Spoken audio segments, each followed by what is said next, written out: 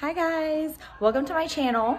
So I just wanted to show you guys my everyday going out type of look that I do, and I did a little bit of a sparkle and just kind of high coverage but glam. Okay, hope you like it. Keep watching. Okay, hi guys, welcome to my channel, or Mars channel, I guess. I don't really know what channel it's gonna be on. Whatever channel. This is my guest star. Yeah. All right, so anyway, the first thing I'm gonna do is moisturize because I didn't moisturize yet. So I'm using the Charlotte Tilbury Magic Cream. How much is it? It's expensive. And I'm just gonna rub that in. All my products are actually really expensive, so this should be a luxury. Sorry, guys. You should probably be a little bit more delicate with your face. No, I'm not. And then I use under my eyes the Ole Hendrickson Banana Bright Cream, which I don't think is that expensive, but I don't really know. But it's from, they have it at Sephora, and I think they have it at maybe Nordstrom too, I'm not really sure. Okay. Now, since I'm old, and what about it? What about it? I like to use, before I put on everything else,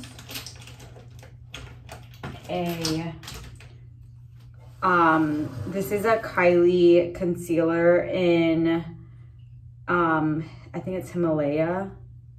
Yeah, like Himalaya. And it has a pink undertone type of thing. It's like a peachy. And this is, I used to like kind of cancel out my under eye dark circle area since I work so hard. My favorite. And this is the Universal Dior Backstage glow, and I use like about that much, and it's really liquidy. And I apply it with this Marc Jacobs brush, which is called the Face #2, and I like to focus this somewhat on the high points of my face, but I put it everywhere. I just really want my cheekbones to have the most of it. And then the excess, I'll just put it everywhere, just to like have glow.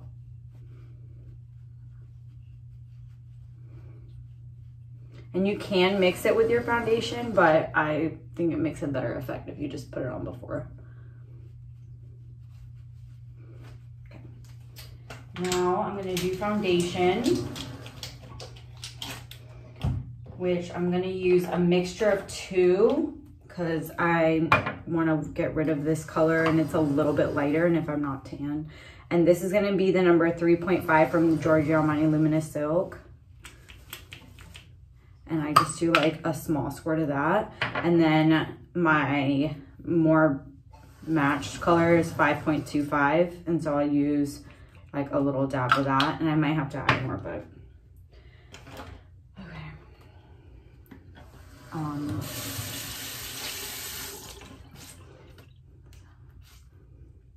I don't want my beauty blender too damp. Right. And I'll just start putting this on.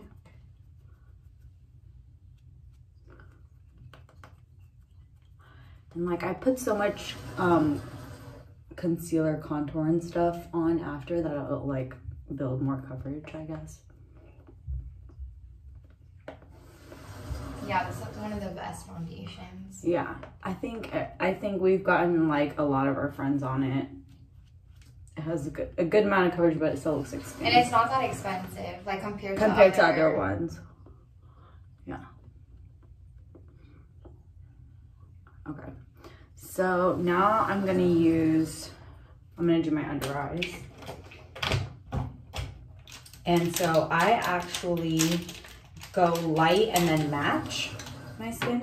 So I do the Giorgio Armani #1 concealer. So you do the opposite of it. Yeah, and the only reason why is because on me, for some reason, when I take photos, it ends up looking like I have raccoon eyes.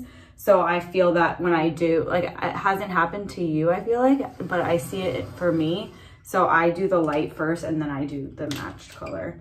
But I feel like it totally depends on like your skin color and like how it's gonna show in pictures and stuff. And I use like a tinier beauty blender just to be a little bit more precise. Use the more matched color, and so this is gonna be Maple, the Kylie concealer, but Tarte Shape Tape is also really good. It's just a little bit more drying, so like I think this is a little bit creamier, so I like it a little bit better. And now, since I kind of like canceled out having a lighter under eye, even though it's still gonna do the purpose of concealer, like make it all kind of matched and covered, what I've been doing now is using I watched a tutorial where they said like Ariel was using this. It's the Makeup Forever, and it's the Matte Velvet Skin Blurring Foundation Powder.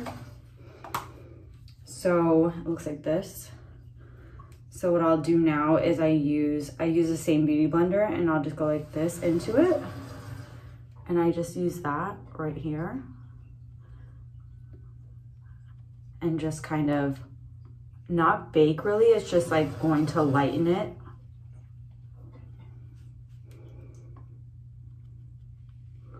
And kind of bring back that lightening effect that I took away from. Yeah. And you can see like how blurred it is now.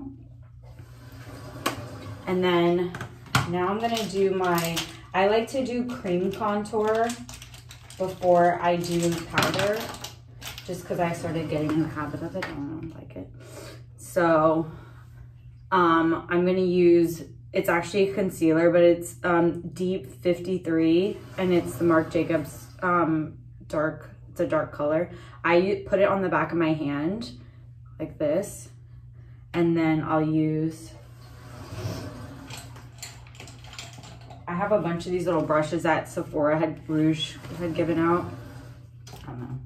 So then I'll put this into my hand, like just dab this into my hand, and then I'll start dabbing this onto my face. Now, I don't want it to be so harsh, so I use the same amount of product like on both sides and start blending it. And I know that Chanel has the, this one that's really popular, Soleil de Tan, and you can do like the same effect with this if you like a little bit lighter of a color. My sister and I use it pretty often too. Yeah, mostly when I have a tan, I use it as like a foundation. Yeah. And so you can see this is already giving me like a little bit more of a tan, but not too much. And once I set it with powder, it'll be a lot more subtle, but it kind of helps me when I'm gonna do my powder later. Do my setting powder. And I'm using the Pat McGrath, and this is the shade Light Medium 2. And this is like a little Sephora brush. It's literally used so much, it has nothing on it, but my sister told me about it. It's really good. And I just get like about that much powder on it, and I kind of not really bake with it, but like I put it on pretty heavily in the same spot. And I only use this powder in like my eye area and like my T-zone. And then I'll use a different powder for the rest of my face, because this is pretty, I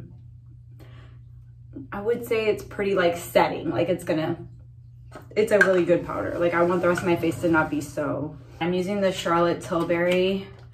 This is like my favorite powder ever. It's the Air Blush Flawless Skin, and I'm using it in the shade 2 medium. Looks like this.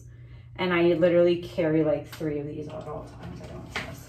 And this is the La Mer powder brush. Jaclyn Hill loves that brush. Yeah, I'm obsessed with it. And if you want like a dupe for it, I guess, per se, a dupe like Jaclyn Hill made in her brush set like almost a replica of this. She actually said in her video she loved this brush so much that she took it to them when they were making her set. So you can get one at the Morphe store or like probably Ulta or wherever they have her brush collection for a lot cheaper, but it's pretty much a replica of this.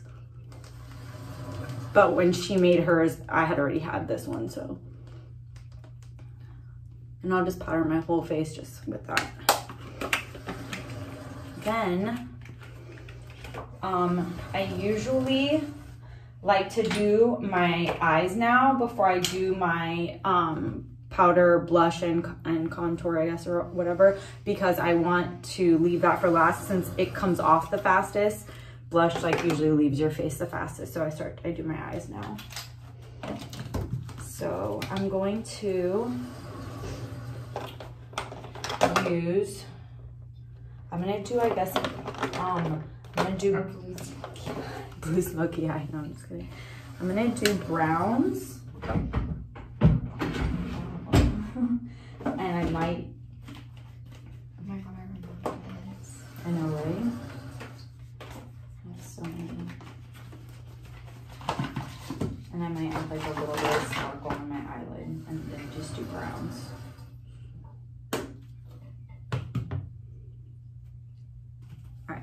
So this is my favorite palette from Marc Jacobs. It's the 750 Editorial, and it has like a lot of good colors in it. So I'm gonna use this color here, which is called Take a Memo. And I'm gonna use that color as like a base for my eye. And then I'm going to use this Chanel palette, which is called Les Four Ombres, which is a palette that has all these browns and a red for my transition colors. And I'm gonna just dab into these top two colors here. And I'm gonna go along my crease with it.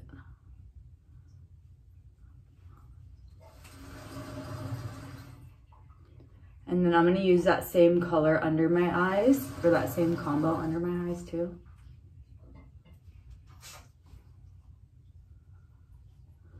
Okay. Go into, this is the Mothership palette from Pat McGrath. Looks like this. And I'm gonna use my finger. Really pigmented, and it's like, you don't need a lot. And I'm just gonna do a little bit right here.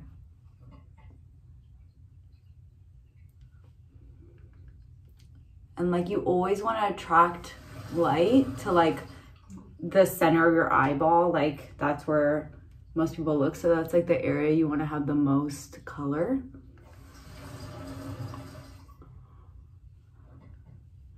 Excuse my nails. Coronavirus has stopped me from being able to get my nails done. So I'm going to use this Jaclyn Hill brush. This is the JH43. It's like a flat brush like this. And I'm gonna go back into my Chanel palette, and I'm just gonna take the same two browns and just use them to like do almost like my under eye. Other side. Look. So I'm gonna use the Benefit Precisely My Brow pencil. It's my favorite one. Now, I have really defined eyebrows, but they are dark, and since my hair is pretty light, I mean, it's growing out now also because of coronavirus, but I want them to be more brown than I want them to be black, so it's more even for color than it is for definition, because I could probably just use like eyebrow gel and be done with it. So I'm gonna go underneath the eye. I brush my eyebrows here and stuff, obviously, and then do hair-like strokes in the front. Now, I know that like I saw something about how the top of your eyebrows should be more defined than the bottom of your eyebrows. Oh, I'll do the opposite. But I don't think because I like a boy brow. Yeah, I think it doesn't really matter. It's really your preference. And also, you have completely different eyebrows than me, so. And then once I kind of define them, a little bit more, I just run through with the back to make sure it still looks like hair. And then I just use a clear brow gel. Anastasia has one. I have a brown one as well, but I'll just use that to keep them in place. Now, I'm gonna do my eyeliner and then I'll do my brow bone, and I'm using the brown color, which I'm not sure, it's called Truffled by Marc Jacobs. It's a really thin, whatever, I like brown liner, so.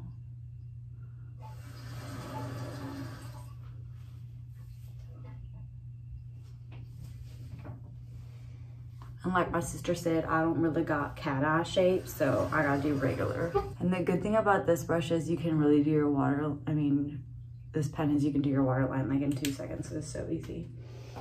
All right, now for my inner corner, I'm sadly about to be out of this. It's a limited edition from Chanel. It's 987. I literally pray to God that they have it again because they don't have it. I never see it anymore, and I'm just gonna use this for my inner corner. If they don't have this, I'm just gonna get the one my sister uses because it's really pretty, but it's a similar effect. Yeah, it's And then now I'm gonna just do my brow bone, which I use with like kind of a blending brush. And this is in like the Sephora set or whatever. And that same exact palette I was using before, there's a color that's called Next Season. And I just take like the tiniest little bit and I use this to highlight my brow bone. All right, so this is a Tom Ford. This is their bronzer brush. And I'm using the Marc Jacobs Tantastic 104, and this is what it looks like. And it has a really good mirror, so. And I literally just dab it a little bit, and I'm just gonna go over the same spots that I did my cream contour. And just like pretty much powder it. It'll just pretty much set it, but I don't want to get crazy because you can already see it through. And then I'm going to use the same bronzer to do my nose contour, and I'm using this NARS Kabuki brush. My nose is pretty thin already. I don't really have an issue with the shape, and I'm not going to really do much to it. So I just pretty much dab this in, and because of the shape of this brush, I literally just go like this along the sides of my nose. And like the color actually looks really good. You can't really like see it much. I'll just dab it a little bit with my powder, but looks pretty good. And then I'm gonna use the Patrick Ta brush, the one my sister said she didn't care much about. Okay, thank you so much. And this is my favorite blush ever. I'm obsessed with it. It's Winter Kiss by Kylie, and it's like has a blue purple undertone. And I go pretty crazy with it, so get ready. And I like to put this in like the balls of my cheeks because I have really good cheeks. The apples of your cheeks? Whatever, the apples of my cheeks. The balls of my cheeks. Because it's like big bolas. That's what it reminds me of. Now I'll put that there. Okay. And then for my highlight, I'm gonna be using the Guilty, and this is by Marc Jacobs as well. This brush is from MAC. I don't know the number. It looks like 199 maybe, but I got this because I got my makeup done a couple years ago for like a party or something, and the lady told me she really likes using this for highlighting the face because it's so tiny. And like you can kind of do it loosely, so I use this to highlight here, and I'll use it for the bridge of my nose and a little bit up here. And that's pretty much it for that. And then I'm gonna set my face before I put mascara and lip gloss or lipstick on. What's this spray? And this is the Morphe spray that my sister uses as well. I'm obsessed with it. It comes off like it's an aerosol can, so it sprays evenly and it's literally lasts. My sister got dunked in a pool one time and she came out and her makeup was the same. Facts. Facts. Since I use the same mascara as my sister anyway, which is the Marc Jacobs one. And I use the travel size too. I mean, I have the big one, but I use the travel size too because Okay, so, and I kind of like a clumpy under eye mascara. So I'm not really like super concerned if it gets like on Me too, I'm the same my way. under eye. So now I just need to put my lips down. So I'm going to use... That's mine. Oh no. No, it's not. Oh my God, get them stealing from you. Show them your case. Show them the whole thing that you got.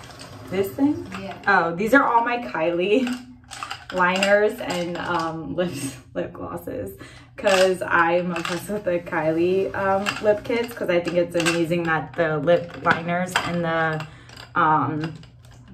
lipsticks are the same. This is the Kylie, it's called Kylie. And I'm gonna overline like a tiny bit, and then I'm gonna color it in.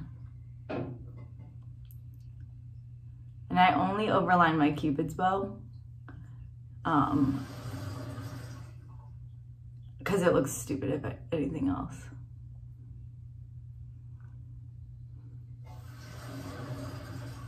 Okay, and then I'm gonna be using the Charlotte Tilbury Pillow Talk. I like this mix.